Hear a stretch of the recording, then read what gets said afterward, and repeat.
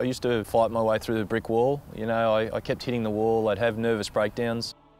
For 5 years, Nathan Thompson kept a secret from his family, his mates, and even from himself. Didn't know anything about depression, didn't know anything about anxiety, didn't know anything about mental health, to be honest. All I knew was I wanted to be perceived as a strong footballer and a strong bloke.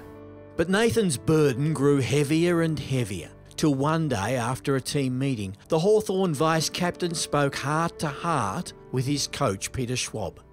Peter Schwab said an amazing thing to me in the rooms when I was sitting in there, and an absolute mess, really. He said to me, "Tomo, I don't mind, you know, I'll support you with whatever you do. Just want you to think about one thing, and that is if you go away and you don't actually sort out your health and what's going on, will this follow you wherever you go?" And it was like a light bulb moment in my life.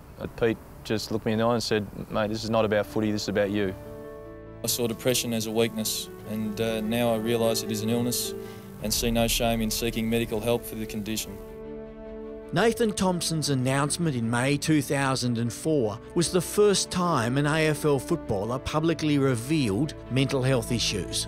For him and his family and friends and his general well-being, it was the best thing he ever did.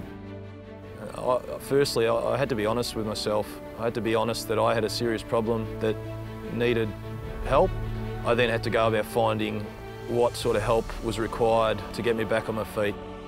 He was just really honest with me, honest with his family, and most importantly, he was honest with himself. We're certainly in a wonderful place now, 3 beautiful kids, and very happy.